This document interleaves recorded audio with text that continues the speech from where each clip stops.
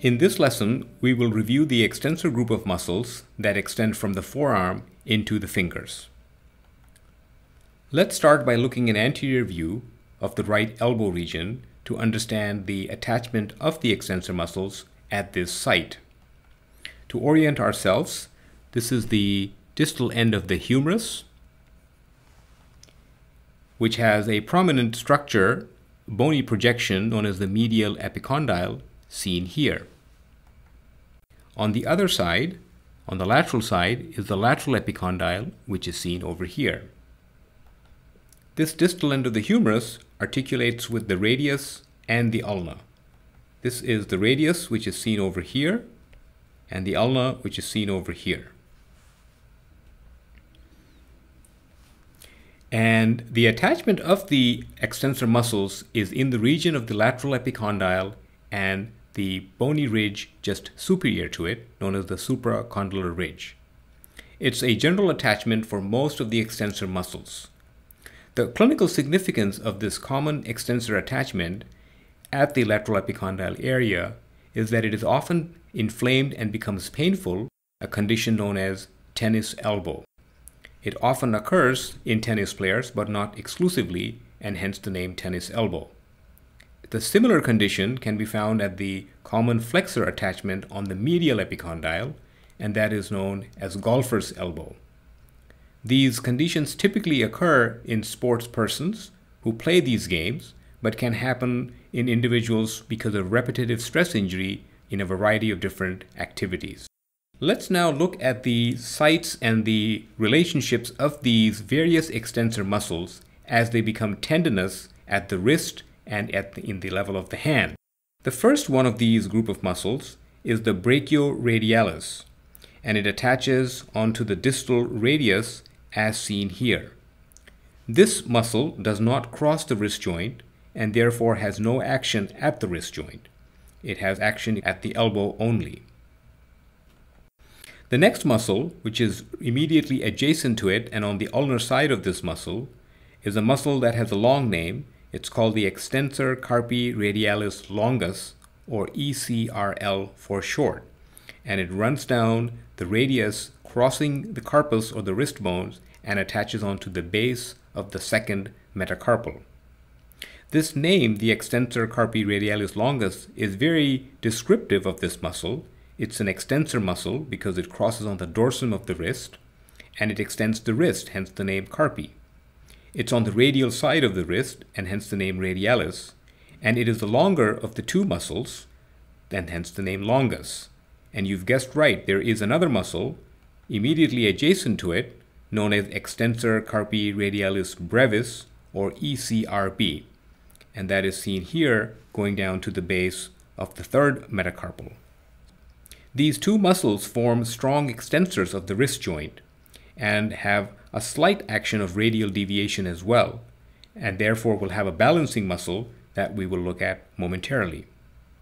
The next muscle in this group is a muscle that goes to the index finger, and it is known as Extensor Indices proprius, or EIP for short, and it is seen here going to the distal phalanx of the index finger.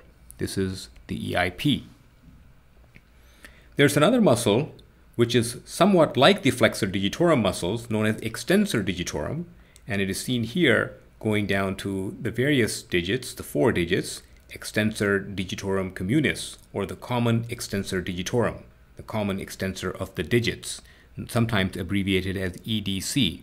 This is the tendon of the EDC in the index finger. Similarly, we have this tendon going in the middle ring and little fingers as well, seen in blue color.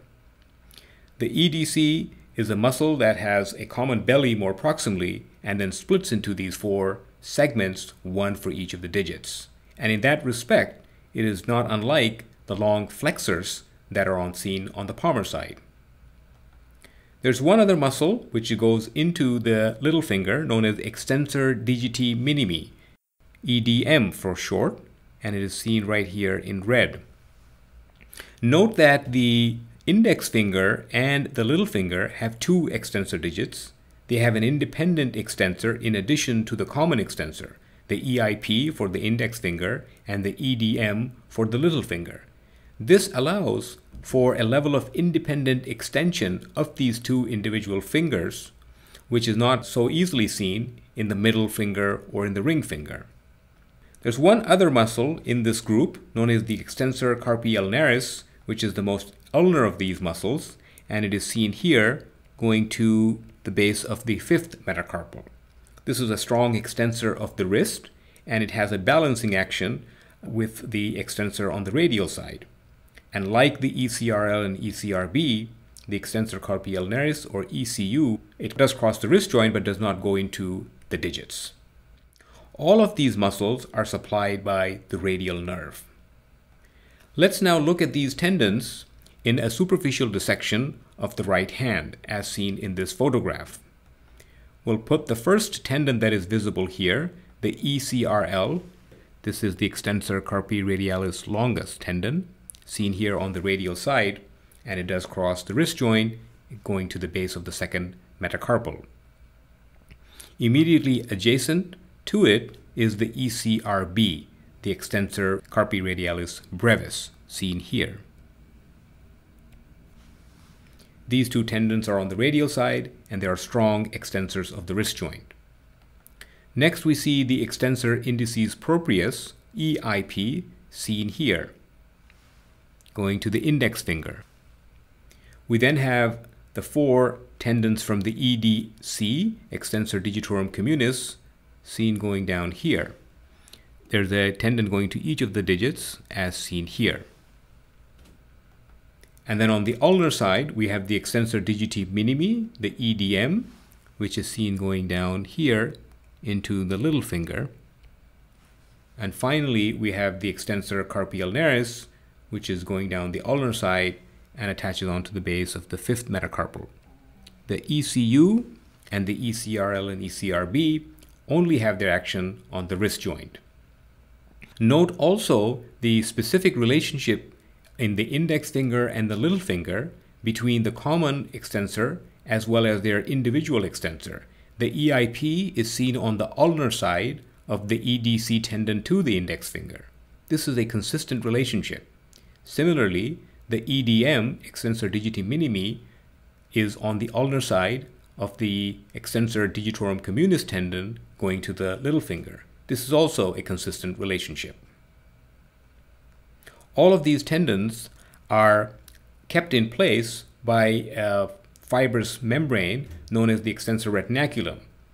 It is removed in this diagram. The extensor retinaculum is over the dorsum of the wrist joint.